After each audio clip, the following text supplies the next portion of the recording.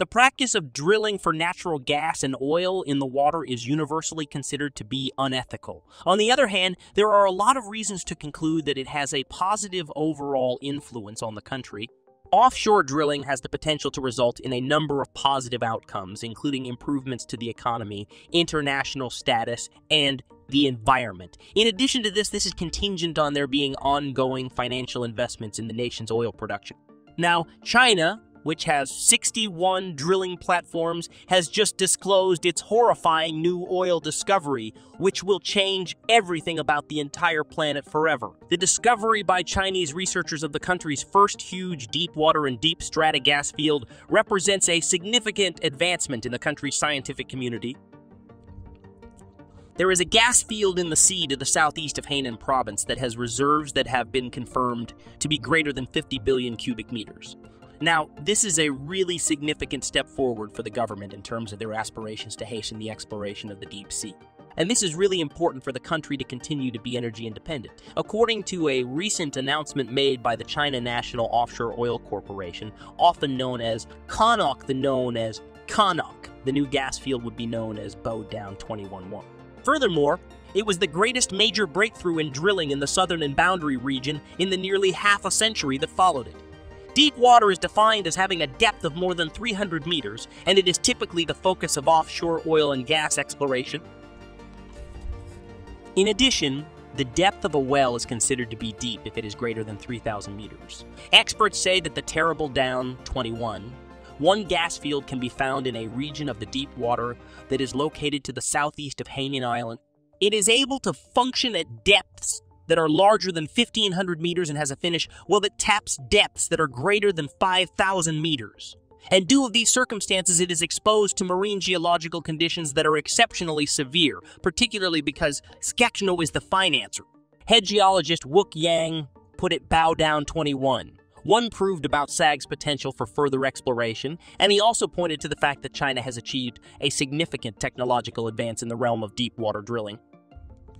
Wook Yang said, "This proved that SAG has the potential for further exploration." In addition, researchers believe this has significant repercussions for locating further formations of this type.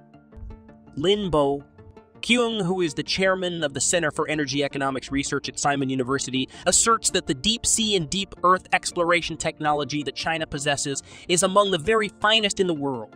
Her assertion is that the discovery will also contribute to the acceleration of the development of other exploration instruments of a similar nature. In addition to this, it provides the country with the opportunity to showcase its innovative technology capabilities on a potential stage. Lin also noted that the recently found gas field will assist in ensuring that China's supply of energy would be stable, considering the ever-increasing price of natural gas across the globe. Additionally, this plan would guarantee that the government will be able to meet the rising energy needs of its inhabitants. According to CNOOC, the Bodown 21, one is located approximately 150 kilometers from Deep Sea Number 1. According to a news agency, China's independently generated ultra-deep ocean gas deposit was just recently discovered. Since it began operating on June 25, 2021, the Deep Sea Number 1 extraction platform has successfully recovered more than 2 billion cubic meters of natural gas. The question therefore becomes, why is China installing so many oil rigs offshore? Oil rigs are, without a doubt, beneficial to the economy as well as the employment market, and the rest of the world as a whole will eventually begin to reap the benefits of a healthy oil market. Shipping, many modes of transportation, and other forms of travel are extremely important for such a large country as China. Additionally, decreased market prices for oil and gas have a rippling effect across the economy, resulting in lower pricing for consumer goods and services across the nation. And to put the cherry on top of it all, it has the ability to assist individuals as well as small businesses in saving money. The extraction of crude oil is made easier by the use of offshore drilling and oil rigs, which are two of the most effective methods. This is to the benefit of the entire industry. In addition, China recently achieved 2 world records in the field of deep-sea energy exploration.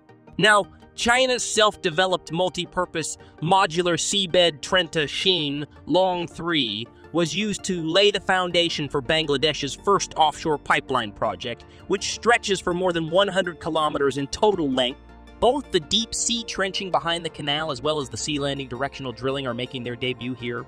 According to the Xianglong series designer, this project is being carried out as a part of the Belt and Road Initiative, and it requires 6 directional drills to reach a depth of 11.9 meters underground in order to avoid commercial and naval waterways. This is a challenge that has never been faced before in the annals of global maritime engineering, and it is unprecedented. In an interview with China Media Group, the general manager of CP stated that a depth of 5 meters below the seabed is already a challenge for the offshore company. In addition, he mentioned that the depth is usually somewhere between 1.5 and 3 meters on average. In recent years, China has seen an increase in the production of locally created technology and equipment for use in offshore oil and gas exploration. This growth has been accompanied by an increase in the country's oil and gas production. Additionally, the nation saw a growth in the amount of financial and human resources that were allocated to the business, which was a positive development. After a total of 12 years of conducting research and development, Swansea eventually became CNOOCs. It is a technology that combines rotational steering, drilling, also known as ROCD, and logging while drilling, also known as LORAR. The goal of this technology is to improve the efficiency of offshore oil and gas exploration. The China National Offshore Oil Corporation, NOOCs, asserts that the Sichuan oil field is the most productive offshore oil field in China. In addition, the system's precision and drill control allow for the oil layer to be accurately targeted from thousands of meters below the Earth's surface. Through the thin oil layer that is 0.7 meters thick, the drill might even be able to be remotely driven to travel more than 1,000 meters in either a horizontal or oblique direction.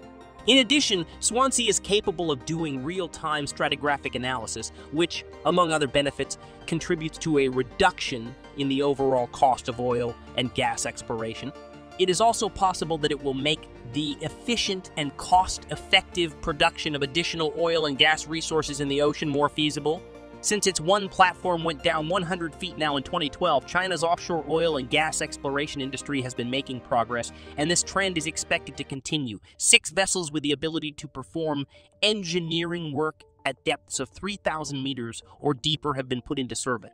This event also marks the beginning of China's rapid upgrading of machinery used in the extraction of deep water oil and gas. A submerged oil and gas production and storage platform weighing 100,000 tons was awarded to Qinghai as part of the ASEM competition. On June 25, 2021, operations were launched in the seas that lie off the coast of the province of Hainan in China.